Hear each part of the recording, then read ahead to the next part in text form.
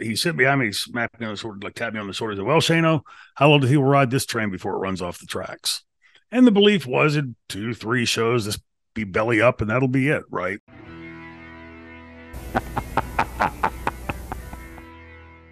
We're going to talk about Terry Funk. I mean, it really is the big news. And I want to mention this as well, that Terry Funk's passing sort of coincided with an even more shocking death in wrestling with Bray Wyatt winning Rotunda. So Terry Funk's passing sort of just got pushed into the background a little bit.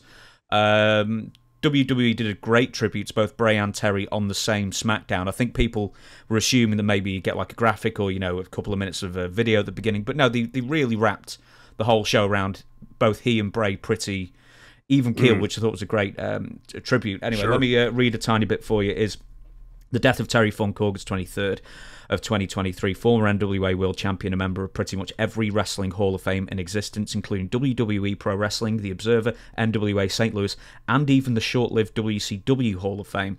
Terry was a legend in the territory days, a legend in all major promotions in the US and Japan, and he was the giant whose shoulders ECW was built upon. His health went south around 2016 when he had surgery to fix an inguinal hernia, I hope I'm pronouncing that right, and then attended Tommy Dreamer's House of Hardcore shows way before he was ready to. Now, subsequent surgeries didn't help, and then dementia kicked in, and then his wife passed away in 2018, and then his health really started suffering after that, and he ended up passing away at the age of 79. Now, I know you were pretty close to him over a course of many decades, quite frankly. Before we talk more about Terry, I'm going to give you a quote that Terry has said over the years. Every match is a great match until it begins. Sounds exactly like Terry, right? You know, I'm sitting and listening to you read that intro there, and in my head, I'm like a reel playing. I'm seeing Terry the first day we get picked up for ECW at the airport. He always called me Shano, and we were in the hotel van. He's in the last row, and don't think there was anybody else in the van. And he sit behind me, smacked me on the shoulder, like tapped me on the shoulder. He said, "Well, Shano, how long do he ride this train before it runs off the tracks?" And the belief was in 2-3 shows, this be belly up, and that'll be it, right? But every match, that comment by Terry, every match that I was ever in with him, he was incredible, honestly. You know, the first match that I had with him in ECW, televised, not the first match, but the first televised match, was the 45-minute Broadway. Now, I'd never done a Broadway that long before. And Terry walked into the building that day and was really hobbled. Like, he did look like he could barely stand up. And I went to Paul and I thought, like, I'm not even sure I can get through a 45-minute Broadway, let alone with a guy that really can't stand up. You know, like now I'm getting nervous, you know. And but he's Terry Funk, and we talked, and you know, we went to the ring, and I literally fought for my life. I mean, it was like being in the ring with a tiger. You know, you just what I recall most specifically about that match was the chaining sequences. You know, the on the mat chaining sequences. And I'm to this day even more amazed at it. You know, I'm a little bit older now than Terry was when he first helped us start ECW. When you go back and you watch those matches of Terry and realize his age and the level that he was performing at that age in that incredibly physical style is mind-blowing to me. I'm about 50% what I used to be able to do, and just another one of those things that, like, people always say, like, I always maintain that the words legend and icon and, you know, that type, it gets thrown around way too loosely in this country. In this industry, everybody's an icon, everybody's a legend. To me, legends are Bruno, Harley, Terry. You know, you got to look up pretty high to see where those guys or faces are on the mountaintop. Because they were amazing at what they did in the ring. Terry, and in that match, the 45-minute Broadway, which was the month before the three-way dance 60-minute match, my shoulder dislocates. You know, we're on the mat chaining, and I go to reverse him. And, oh. He knew it instinctively. Hold on. He rolled over, had already had a grip of my wrist, rolled over, put his foot in my side, popped it right back in. Like it was just, hey, your laces are untied. Let me tie it for you. You know, it was, and you know, for anybody that's out there that's in the business, you'll know what I'm talking about. When you get hurt in the ring in that moment, zero pain. Is just go on with it, right? The second you get back to the dressing room, the pain goes, they say a scale of 1 to 10, it goes to 35, choo, straight through. And Sherry Martel, rest her soul, great lady. She came up to me, she had a beer in her hand. She goes, open my mouth. She threw something in my mouth and she poured the beer in. I'm thinking it was like a Percocet or something, like a smaller, and it felt like a capsule. What was that? And she didn't say. She said, just keep pouring the beer. 2 or 3 minutes later, I go to say something. And I went, like my mouth. And she said she'd give me a Placidil, one of the Elvis Presley things. I made myself vomit it up. But that match with Terry was the prelude to that. But he was incredibly physical in the ring. And no matter how hard you would push, he would stay there with it. Now, he'd get back to that dressing room and just be zonked out, right? But again, I challenge anybody to go back and watch those matches. He's in the ring with some young bucks, right? We were some young lions, and man, he has given up nothing. Like he's not lost a step on any of it. And if you do see some place where it looks like maybe he's a half a step behind or whatever, realize that no matter which match he's in, he's the captain of that ship. I'd recently watched the 3-way ladder match with Sandman and Sandman Stevie, and Stevie Richards, yes. And same thing. I know the match with me and Sabu, the 3-way. Sabu and I not have ever been in a 3-way. I'd never even seen a 3-way. So we were all playing off of Terry. And it felt same thing, like Herky in the moment of the match, it never felt like it hit a groove.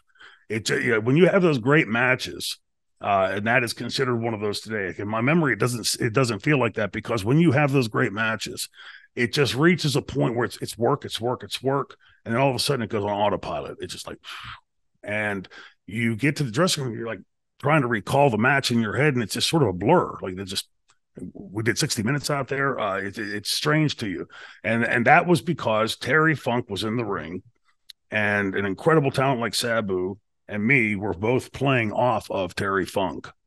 Just an amazing performer that was an incredible boon to the industry from the time he got in to the time he got out. Ric Flair said that Terry simply doesn't get his due because his wrestling prime was too early for cable television. I suppose he's right there, really, because he was NWA champion in 1975. So what was that? That was 10 years after he debuted. So I think he debuted in 65. So let me just have a look here. So he actually lost... he won the NWA World title 2.5 years after Dory had lost it to Harley Race. How did Terry keep the fans interested as far as making it look like he was close to losing the belt? I know you weren't there in the NWA days, but like the kind of like master that Terry was, how would he have gone to all these different places and let people know that there's always a chance I could lose it tonight? That was the magic of Terry Funk. First of all, just in concert with what you just said about his career starting, I agree with Ray. It's a great comment. Television was, in the 60s, was still in its infancy. And, by the way, a little footnote for the wrestling fans out there, the first nationally broadcast entity in the United States on television was wrestling from one of the, I forget, not Comiskey Park, one of the parks in like Palisade or Paradise Park, something like that in Chicago. It was on Dumont. The first network was Dumont Network. So yeah, I mean, television was there, but it was, it was still creating itself. Yeah, but by the 50s, wrestling on national TV was pretty much gone. And then I don't know when all these UHF stations came up, and then it just became a regional thing again until cable became prominent. Throughout the entirety of my childhood, like growing up watching wrestling, it was the territories. We occasionally would get Georgia Championship Wrestling, but it wasn't until cable came in.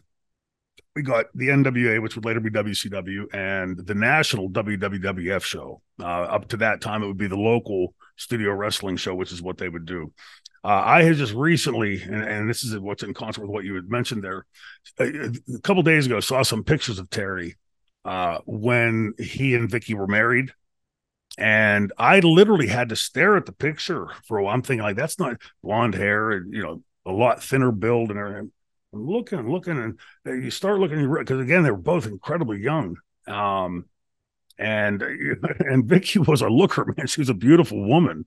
But then when you zoom in on it and you look at the picture, you go, okay, you can see in the eyes, it was Terry. But I think the magic, like, and what you're saying, like, no matter where he was and whatever generation it was, pre-television, the television era of professional wrestling, and the hyper years of the 80s and early 90s, much like I just told my son yesterday, the musician in Dando Veins, the key, I think, in entertainment, whether it's music or it's wrestling or some other entity, is that, got all these chords down here, is to stay relevant to the time, right? Like if you're playing, like, everybody's a huge Kiss fan, you can see through Kiss's trajectory, the first three albums sound very poorly produced, like tinny sounding. Yeah. Then they come out with Live, and then the next Destroyer by Bob Ezrin, that had this over-the-top grandiose sound, right? That just really took them into a different stratosphere. But then beyond that, like, as they moved into the 80s and into the 90s, they would transcend and, like, sort of bend a little bit to the prevailing winds. Terry did that. If you go back and you watch Terry Funk as champion in the NWA back in the 70s, if you look at the start of his career, and each one of those things, Terry fits perfectly into that generation. It's seamless. You don't, when you're watching Terry Funk in the 90s in ECW, you don't look and go, oh, this guy's a relic from the past. He's something else. He was completely relevant in ECW. The night that he won the belt at 53 years old, the emotion in that building was palpable. His tears were palpable. First of all, he's a great actor. But secondly, his tears were real, because Terry knew what this meant, right? Like, we understand the industry, that the work of it and everything, but a rising promotion like ECW, to put the belt on somebody that age, especially in that style, there was never a time the fans went, oh, come on, it should be Sabu, or it should be Taz, or Sandman. It was a love fest for Terry Funk, and an outpouring of respect that was very well deserved. In my recollection, I don't think I ever saw Terry, ECW or before, ever go to the ring and half-ass it. And that may sound trite, like fans may be thinking, well, everybody does that. No, everybody doesn't do that. There's a lot of times guys will go, hey, the building's only half full, let's take it easy tonight. Or you'd come back after really working hard and they'd say, hey, thanks, Shane, I got to go out and work harder, right? Well, yeah, isn't that the point of it? Terry Funk never did that. And boy, what a blessing it was for me at that stage of my career to get put in the ring with a guy that I think most mainstream wrestling fans at that time had sort of written off, like, okay, he's had a great career, but it's time to, and boy, did he deliver the goods, not only in the ring and his performances and his matches, but in the dressing room, just sloughing off that knowledge and that experience to the rest of us. Just an amazing, amazing talent.